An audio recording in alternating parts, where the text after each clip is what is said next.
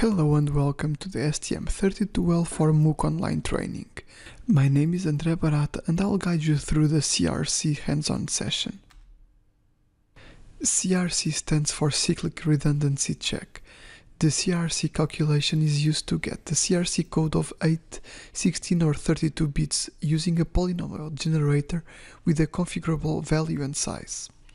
The CRC-based techniques can be used to verify data transmission or storage integrity. The CRC calculation can also be used to compute the software signature of an application during runtime to be compared with the reference signature generated at link time and stored at a given memory location. Thanks to the fully configurability of the STM32 CRC peripherals, software overhead is reduced to a minimum. Additionally, DMA can be used from back-to-back CRC calculation over a large block of data while the CPU is performing other tasks or put in sleep mode. For an optimal performance, the CRC peripheral is connected to the AHB bus. Data can be read and written either by CPU or DMA. The CRC computation engine will hold the result of any previous CRC calculation, which then becomes the initial value of the next calculation, thus allowing a new CRC computation of data block. In this session, we will configure and generate code for the CRC peripheral on STM32CubeMX. The main goal of this hands-on is to compute a CRC code and compare it to the expected value. Let's now open the STM32CubeMX to start configuring our peripheral.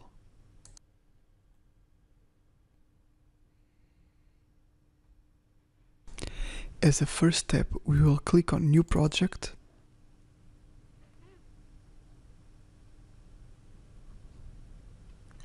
Then we will type our part number, in this case STM32L476VG.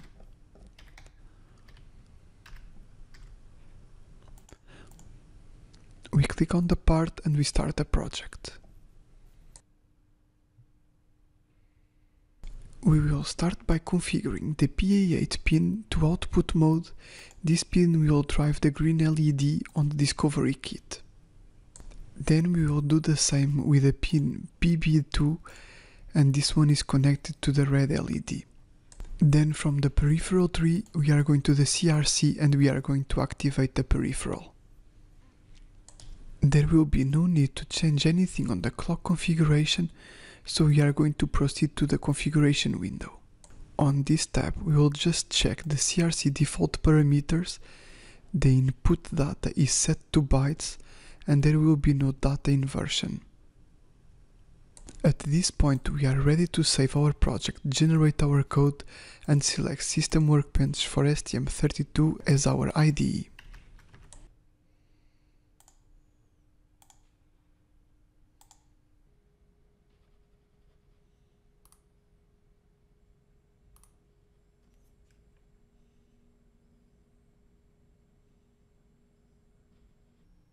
After the code is generated by the STM32CubeMX, let's open the main.c file which is in the source folder. As you can see, the peripheral handle structure for the CRC has been generated, as well as the function to configure the system clock and to initialize GPIO and CRC. If we check the CRC init function, we can see that the peripheral is configured according to our settings in STM32CubeMX.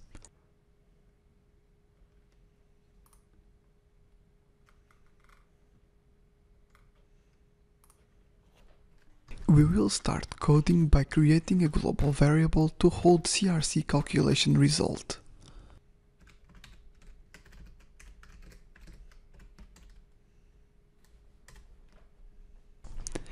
Then we will create a constant variable which will be holding the expected CRC value.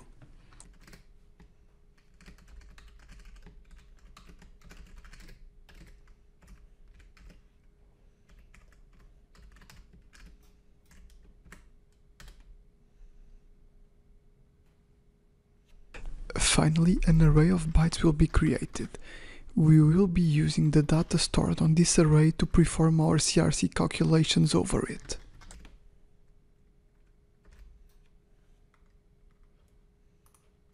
The array will contain 4 elements. Let's define a constant for this array size.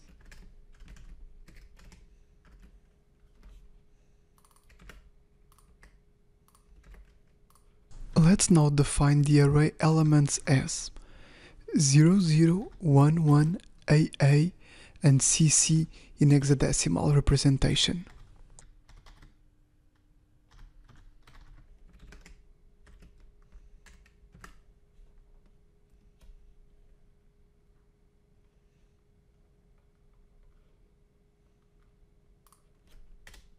Now the function for CRC calculation will be called. The calculation result will be stored in the CRC value variable.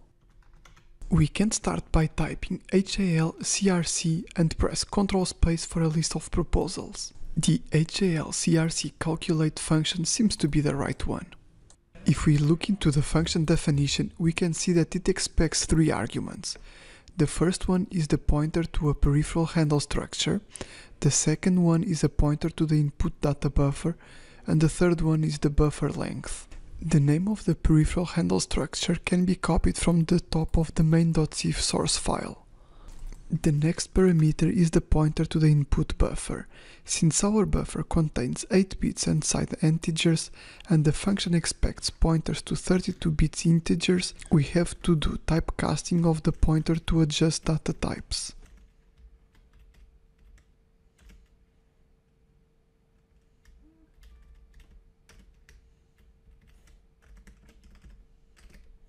The last parameter is the buffer length. We can use our predefined constant and pass it to the function. Once the calculation is complete, we will compare the result with the expected value, and if there is not a match, the error handler will be called.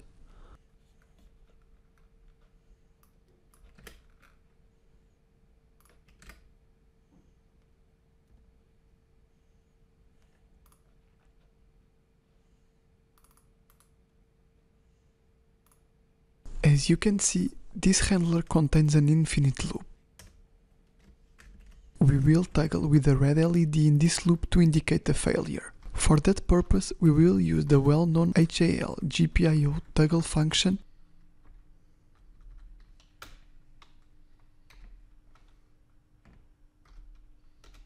We have also to put some delay to be able to see the LED toggling. Let's put 100 milliseconds for example.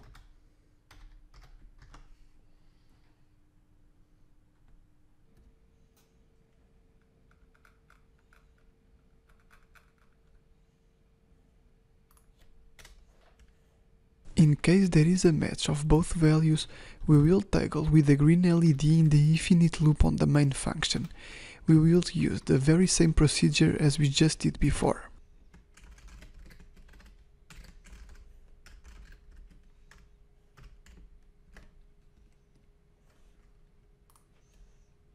We just finished the coding session. Now we will save and build the project.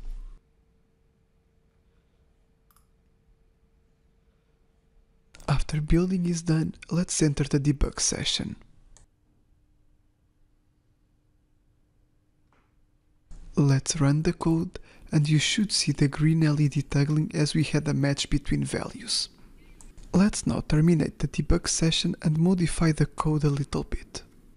If you would change the expected value, compile and open the debug session, the red LED should be flashing since the CRC results doesn't match the expected value.